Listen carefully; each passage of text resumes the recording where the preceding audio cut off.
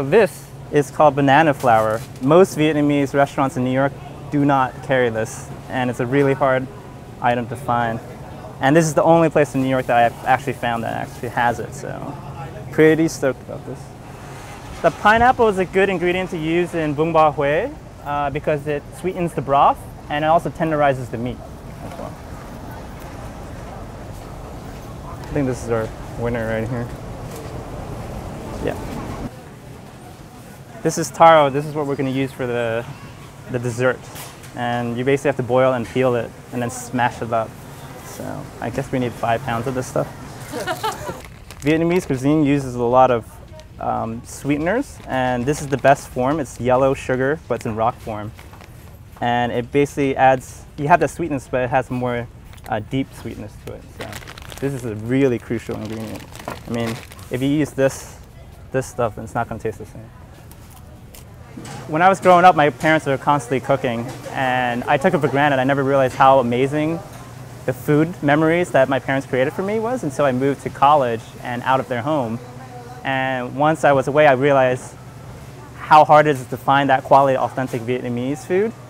And basically, I just like literally call my mom up every weekend and say, how do you make this? How do you make that? And I'm beginning to realize all like the techniques that she's been doing my entire life. I've been kind of absorbing, but it's finally to the point where I'm actually studying the ingredients that she's giving me and the recipes that she's giving me. So that's why I'm really obsessed with cooking now, just to recreate those memories that I had in childhood. And I think all good food, if you eat something really amazing, it will remind you of something that you had in the past. Voila. You could make this from scratch, but I would probably need an extra day to do that. It's kind of like Italian cuisine, you know? There's a certain pasta type for different pasta dishes. So this is the specific, it needs a round shape. It's almost like round spaghetti. It is the most popular from where my parents' hometown is. They're from Hue, so this is the dish. Bún is noodles, so this is bún. Bò is cow, so that's cow, and then Hue is where it's from. Vietnamese, before the French came, Vietnamese never ate cow, and then we had them to till our rice fields, and then the French came, they're like, you should try out the cow, it's pretty tasty. And they're like, really? What do we make out of it? And the French were like, we have this thing called pâté feu, which is like beef with like wine and stuff like that. But Vietnam does not have a lot of wine, so we're like, can we use fish sauce instead?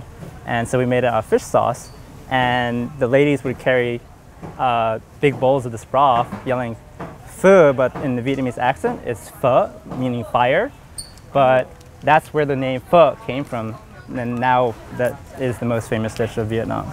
For a Vietnamese person, a good bowl of bún bò Huế would send them back to their mom's kitchen. And hopefully that's the case for the Vietnamese guests coming over to the dinner party.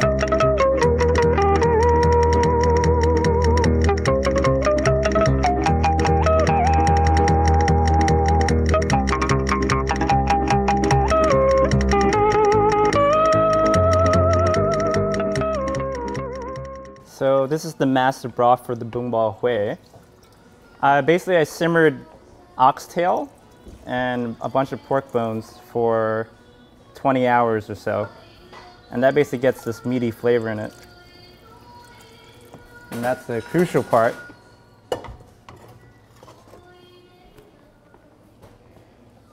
Hi, hello. I'm Megan. Welcome. Nice to meet you. Wow, that's great. Master broth. I love making broths because it's a lot like making music. Like making a song, you have your bass track, you have your drum track. You have to fill all the notes in to make sure all like the frequencies are there. And it's the same thing with making a broth. You have to have acidity, you have to have sweetness, you have to have, you know, saltiness. And in Asian cuisine, we have the umami, which is like the meatiness flavor. So I got my broth to a certain point with just simmering meat, and now I'm just putting the finishing notes to it to fill out all the missing areas.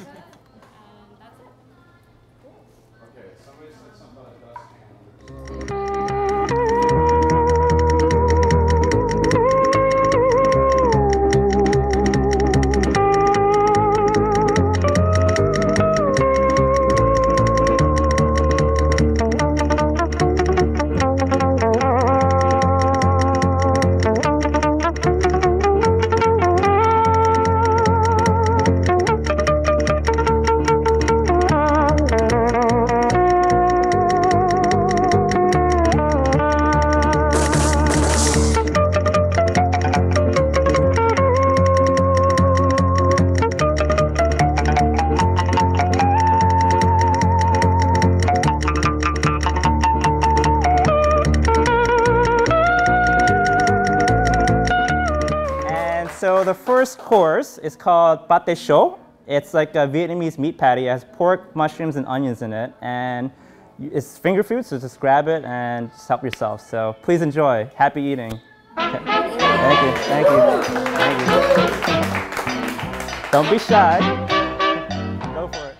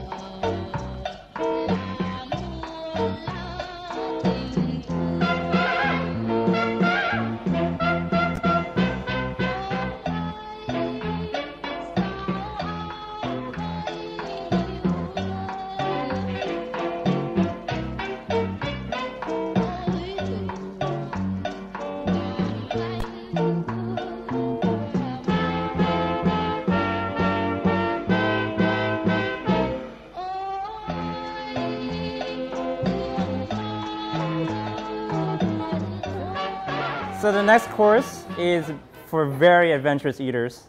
It's a Vietnamese delicacy. It's called hot vịt long, which basically inside this is a fertilized duck egg. I guess the smaller pointer end is down basically and the broader end is on top. Yeah. Is take your spoon and lightly tap and then peel it. As you're peeling it, you can see that there's a little membrane, right? You peel it for a bit, and then you take the membrane and break it like that, right? And basically what it reveals is a delicious duck soup because the duck fetus is inside of it and it's been boiling and simmering for 30 minutes. So you basically have to take a shot of it, like so. All right. So do the first move and then we'll scoop up the duck fetus into your spoon.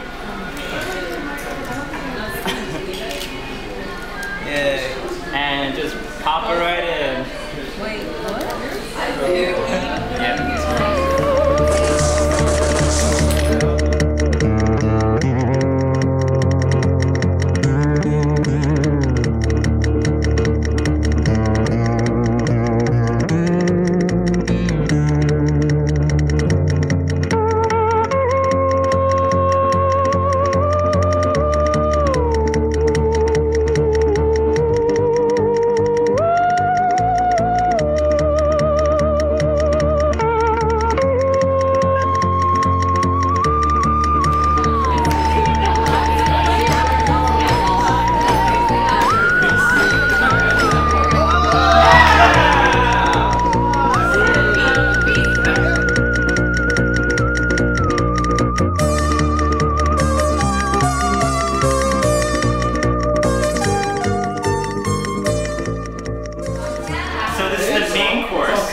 It's called Bún Bò Huế.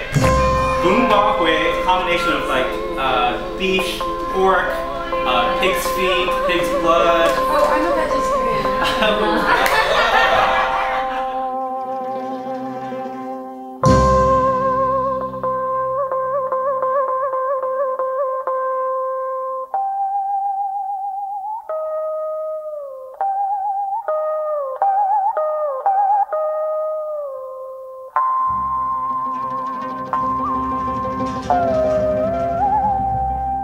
Wait. Tom's allowed to choose his own pieces?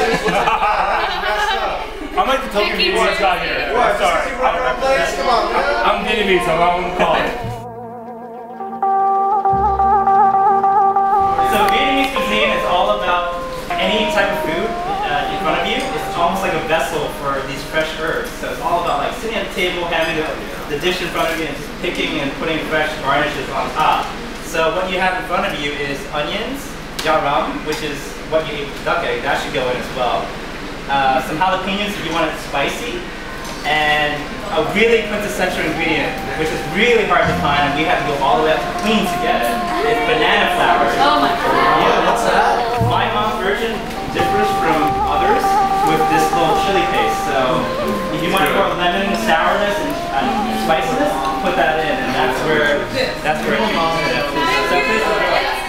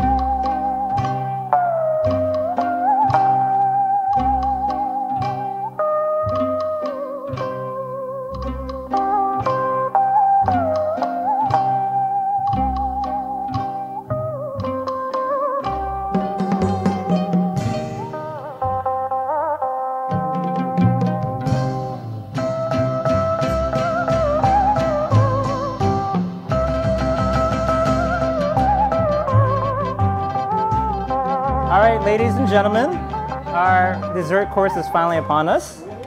So what we're gonna have is a taro-based creme brulee.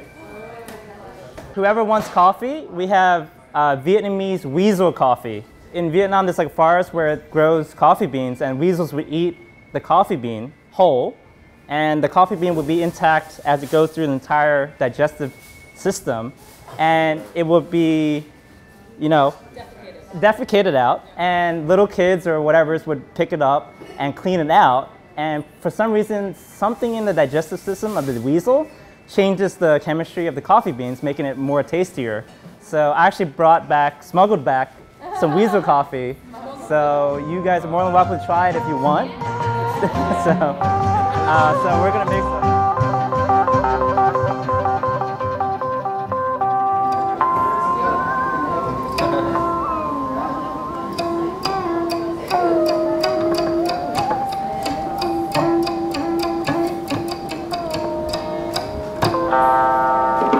I'm still practicing, so yeah. Nothing.